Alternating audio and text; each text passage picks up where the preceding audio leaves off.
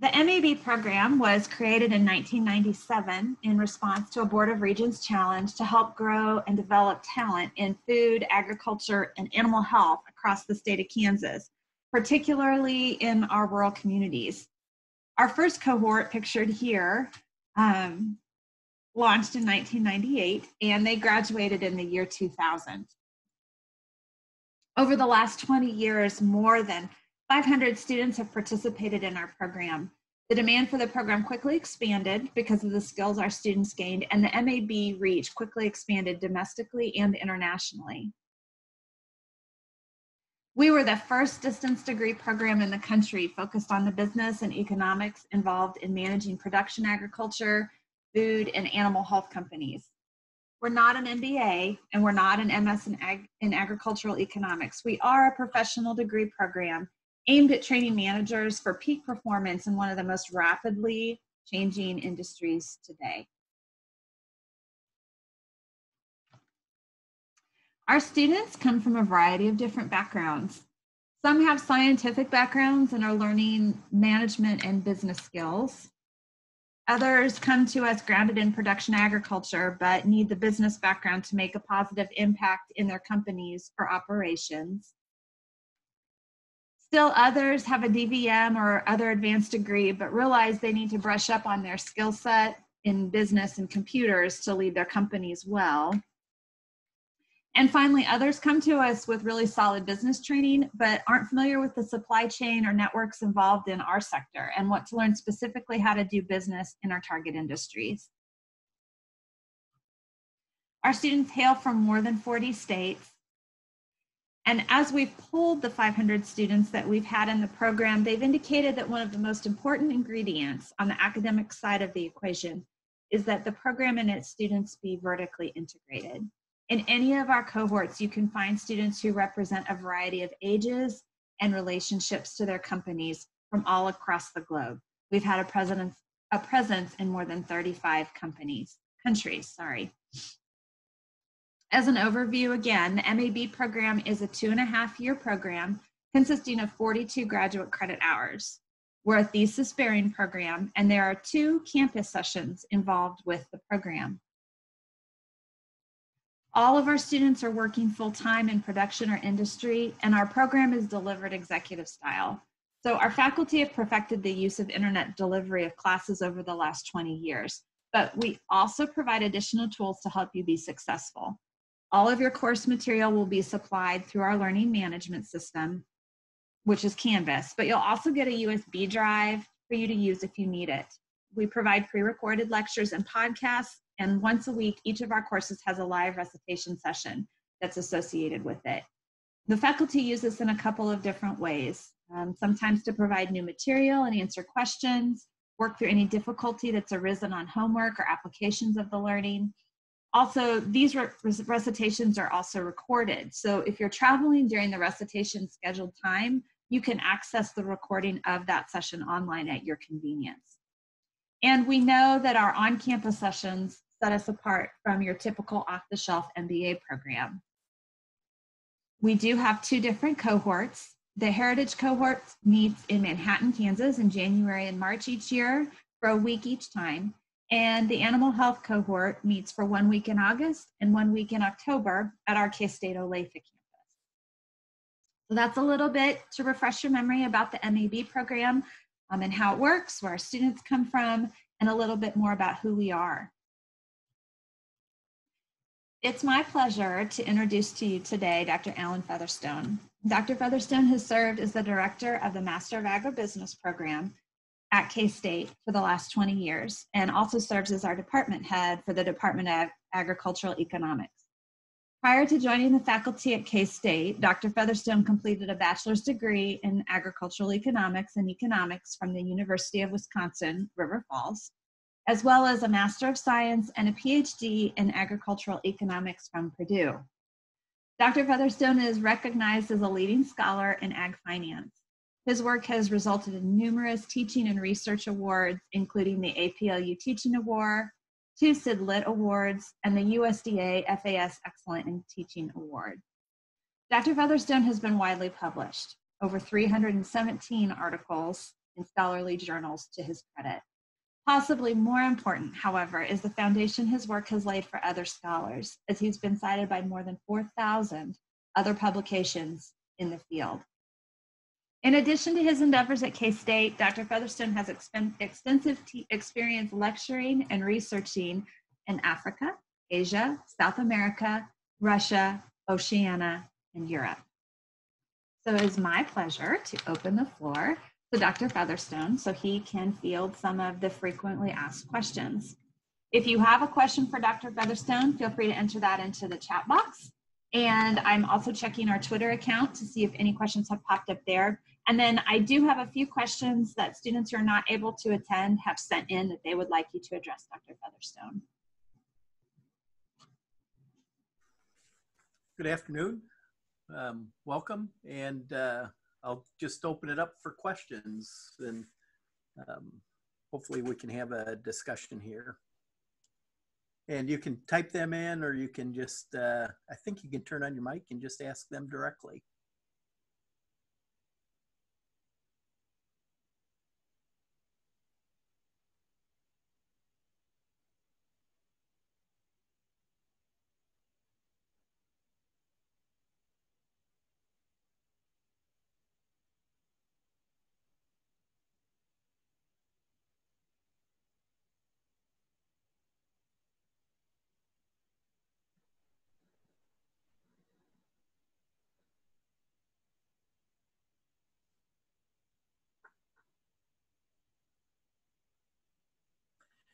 The question there, and it was from John. Deborah typed it in. The question is, what will this program teach me that an MBA program won't? Probably a couple aspects there. One is that because we focus on the food and agricultural supply chain, it will provide that adjustment in business and economic concepts that take advantage of the technology of the industry. Many times in an MBA program, you'll have more of a generic type program where they can't focus on the science and technology within the industry. And so there'll be discussions with regards to how do you think through the issue when maybe the leader lag time is 2 or 3 years, as opposed to that. The other thing is that your cohort is all going to be within the food and ag industry. And so while it's certainly good to have networks in other industries, many times having a network within the industry that you're working in will give you that opportunity. And so you'll develop a network, as Deborah shared on the slides, that do allow that worldwide and national network within the food and agricultural space. That gives you the ability to use alumni to answer your questions. And so things that arise in the industry, you will have developed those relationships. The second question is, how does it compare to other programs or dual programs at other campuses? In terms of, probably there's a couple areas where it's a little bit different. One is it is very much applied to your firm. And so many of the homework assignments, many of the term papers or final projects will be related directly to your firm. And so you will end up applying those directly. The other thing I think that's unique is we allow you to see how other students in the class apply that information directly to their companies. And so in the presentations that you'll do at the end of many of these classes, you'll hear your classmates think through the same economic and business concepts and apply them in a way that maybe you haven't thought of. And so there's a lot of cross-learning in the program within the sector. And so I think that's certainly there. In terms of, good question from Pete here, in terms of what is the difference between the heritage cohort and the animal health cohort? Would you recommend one for someone working in a pork production system? In terms of the basic concepts are going to be the same in either cohort. In terms of, you're going to learn basic finance skills, basic marketing skills, basic production management skills, marketing channel skills. And so from that perspective, they're similar. In terms of the big difference is obviously the animal health cohort is going to have individuals that are much more in the animal health industry. And so there is going to be more of a focus on issues associated with that. Certainly your cohorts in the animal health cohort are going to be from the pharmaceutical industry. And so those are some of the skills in that you will be able to develop. With regards to the heritage cohort, there it's going to be a broader view of agriculture. We'll have some livestock in there, we'll have some crop in there, and it'll just be a broader section from the finance sector. And so it is important to realize that you will take a couple courses throughout the program with both cohorts, and so you will be able to cross over. And then probably the other thing that you may want to give some thought with regards to whether or not you do one or the other is just starting time. In terms of, for some individuals, starting in August fits their schedule a little bit better. Other individuals, the January start date fits their schedule. But your cohort will have much more of a pharmaceutical feel, veterinary feel in the animal health cohort. So hopefully that helps, Pete, on your questions. And if not, come back. How many classes can be completed without officially enrolling in the program? Do these credits count towards the degree if enrolled in the program later? We do have a certificate, and so with that certificate, you can take up to 15 hours in the certificate.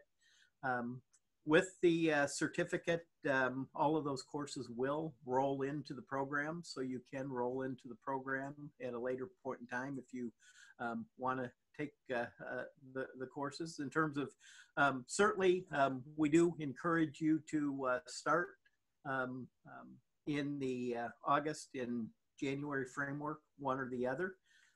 With that, you will develop relationships for your students or classmates. That's one of the things that in some respects, while you certainly can do a certificate and you can take some courses and decide to enroll in later, one of the things we find is that students do develop those networks. They develop a relationship with their other courses, and that's one of the reasons why we continue to have the on-campus segment, simply because it does allow you to develop those relationships with your classmates. That may occur in a strict distance program where you never meet face-to-face.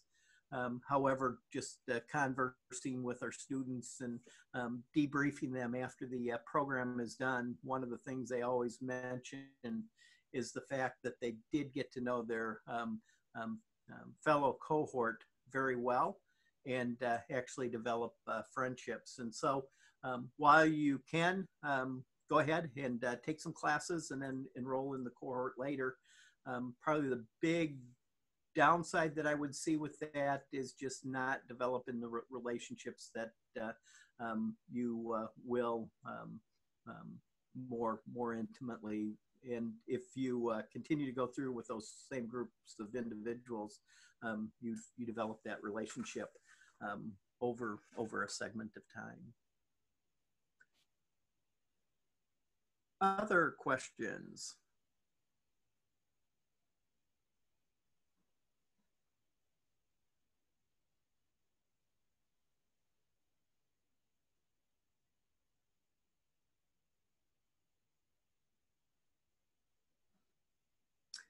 In terms of the years of experience are listed at two years of job experience.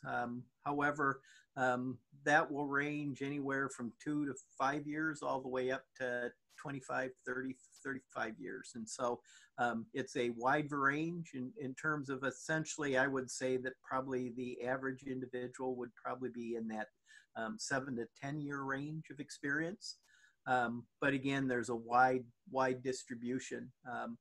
The main reason we do want the experience is it allows you to bring more into the classroom, simply because you've had more experience in your program, and sometimes you have a different view as just graduating from an undergraduate program.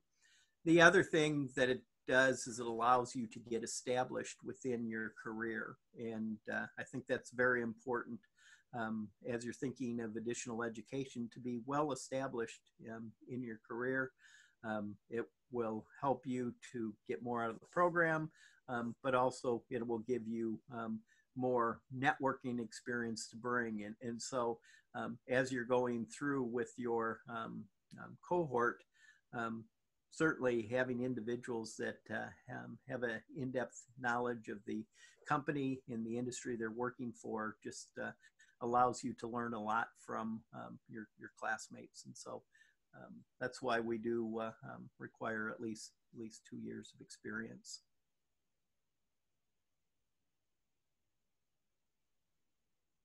Other questions?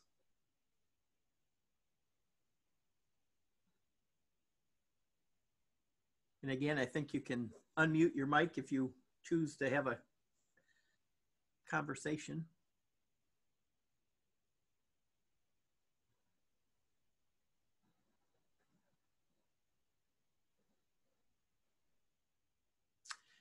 The question Justin had is, why does the program not require the GMAT? How does the program compare to programs that do require the GMAT? One of the things that why we've moved away from the GMAT and the GRE is that a number of years I focused on the on-campus program. And one of the things that I found is that the GMAT and GRE, once an individual has been out 3 to 5 years, the scores tend not to predict as well as the capabilities of the student. As you get away from the university environment, your test taking skills tend to atrophy. Not that the knowledge atrophies, but there's just kind of a routine with regards to taking tests. And so we think the best predictor is how you performed in coursework in your undergraduate program, and then how you've progressed in your career. And so we find that those are better predictors than just the academic taking of standardized tests. And so we will certainly look at GMAT or GRE scores if someone provides those. But again, we have found over time that especially individuals that have been out for a few years, the GMAT and GRE scores are not as good of predictors as their undergraduate academic record, and then probably more importantly, their performance in their career over time. In terms of how does this program compare to programs that do require that, one of the things you're actually seeing is there's probably less and less reliance with regards to standardized tests as we go on, in terms of, for example, that's been in the news with regards to less reliance on the ACT, SAT, with regards to initial college admittance. And there is a place certainly for standardized exams, especially if you're trying to compare students from degrees with different universities simply because there is a difference with regards to the grading scale in terms of a grade in the US that maybe is a B may mean a little bit different than a B in another country. And so it does provide that standardization. But for most of our individuals, we just feel that the additional cost, the additional stress of prepping for a GMAT GRE does not provide enough information to add that additional knowledge. And I think the important thing is that over the 500 students we've had, we have had this lack of the GMAT the entire time. We have been very satisfied with the quality of individuals we've admitted to the program. And so I guess we're just trying to lower the barriers in the hassle of admission without the standardized tests. Good question, Justin.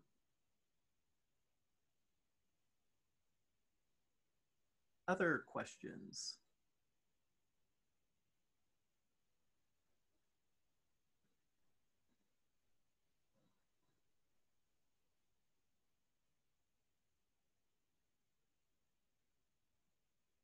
From Erica, if I'm a K-State grad, does having a master's from the same school matter? In terms of really the only time I think that diversity in degrees are important is if you're going to teach at an academic university or at an academic institution. And so if you're going to get a PhD and essentially want to get into the teaching, I think at that point, having degrees from separate universities matters. But for example, the undergraduate degree into a master's degree at the same university is very common. I would say that most individuals many times will have 2 degrees from one university, and it certainly is not a negative issue. And so probably the only place where having more than 1 degree from one school is if you're going to do the PhD and if you're going to go in and teach. And even there, sometimes if there's time that passes between, the department ends up different. But I think the main reason why is hybrid vigor. And you don't want to have the same instructors time after time after time. We're a large enough department at Kansas State University, Department of Agricultural Economics, with probably about 30 different faculty members. You'll only have, really, other than myself, you'll only see faculty members once in the program. And so to me, you do get that differential thought. Different teaching styles, different personalities with regards to the faculty. And so given that, I would not be concerned getting 2 degrees, a BS and a MS from the same institution.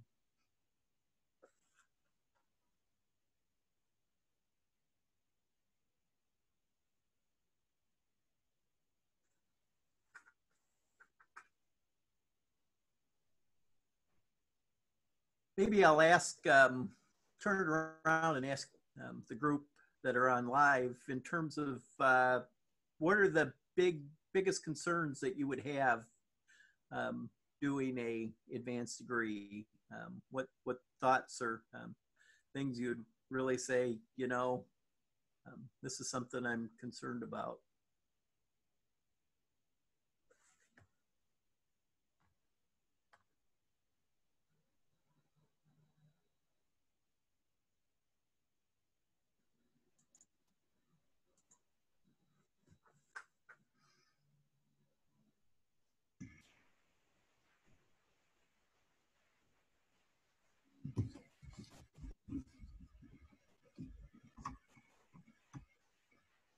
Time commitment, cost. Certainly those are issues. In terms of the time commitment, essentially on a per class basis, you're probably looking 5 to 10 hours per class on a weekly basis. I think the important thing to realize is that of those that start the program, probably about 97, 98% complete the classwork. And so from that perspective, I think the load is doable. The other thing I think that's important to realize is that every one of the students in the program are working full-time. And so you don't have that competitive disadvantage, so to speak, where you're competing against students that the only thing they're doing is taking courses. And so that's there. Certainly the cost is beneficial and a big commitment with regards to that, big concern with regards to the cost. I think one of the things to realize is that the promotion or the ability of students to pursue other employment opportunities that are more lucrative is very high within the program. And essentially over time, we've tracked that, and there's a fairly good size salary bump from the time somebody enters the program to the time someone graduates. Sometimes that's within the same firm that they're working with. Sometimes it is a differential firm. And so while the cost certainly is there, we have had a number of students that have seen that pay off from a financial perspective. The other thing is throughout the program, whether or not it be a term paper, whether or not it be their final thesis, we've also seen that many of the students have returned a fairly good cash flow to their company. In terms of probably the biggest we've seen, at least that we're aware of, is that one individual through their thesis ended up saving their company $100,000 a month. And certainly that did provide that return to the company, and obviously that resulted in a promotion for that individual. And so while cost, especially the upfront cost, is certainly a big consideration, the students have seen benefits both in returns to their company, but also returns to them personally through higher salary.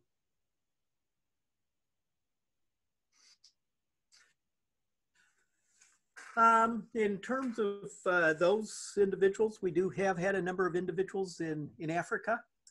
In terms of they add huge diversity to the program, and so the big thing obviously is thinking through with regards to the admission process.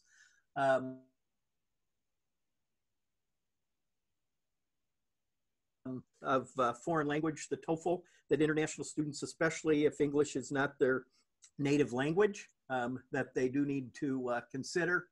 And then the other thing is just thinking through the 4 trips to the US.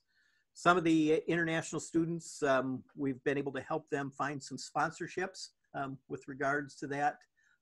In other cases, they have their companies have paid for that education process. And so the big thing with African students is to start the process early and contact Deborah, contact Mary, and they can help you through some of those difficulties.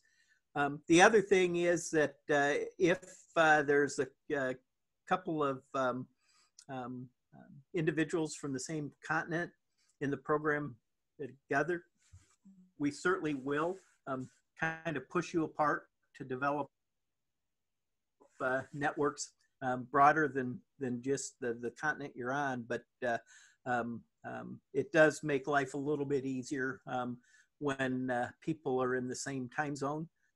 In terms of many times in Africa, you're looking at a 7, 8 hour, 9 hour difference in time zone. And so having individuals in the same time zone, I think helps.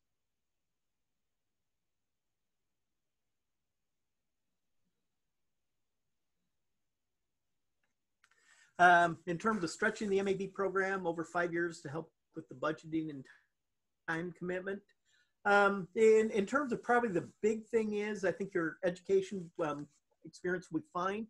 Probably the big difference, and this can be a benefit and it can be a cost. One of the benefits is that your network will be broader. And one of the things I would encourage you to do is to make sure that you reach out to your cohorts. We've had students that have maybe taken just one class in the program or a couple of classes in the program, and they end up developing very strong relationships with individuals in the cohort. And so probably the downside is that you will need to be a little bit more active in terms of developing relationships. The plus side on that is you will have a much broader network than those that finish in 3 years or 2.5 years. And so being in and stretching out the program a little broader,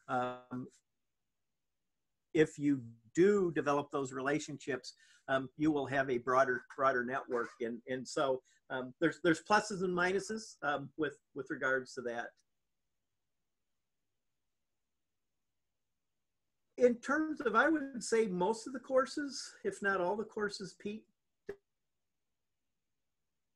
get in terms of the thing is, and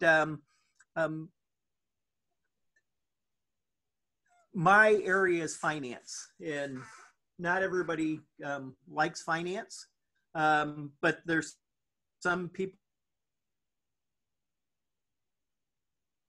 that thrive on finance. And so those that maybe struggle with finance a little bit more will develop partnerships with individuals that maybe work in a bank or have finance more as their day-to-day responsibilities. But then there'll be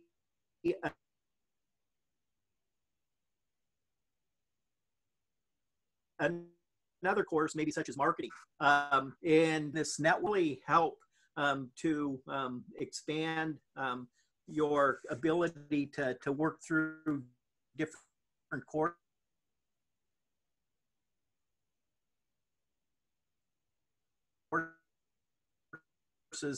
that in some respects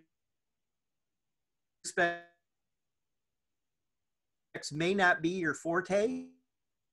And one of the things that I certainly encourage individuals to think about as they're going through the program, especially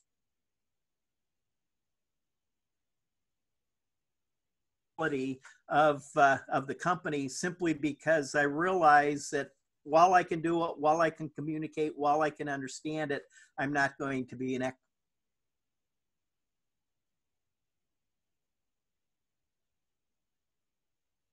in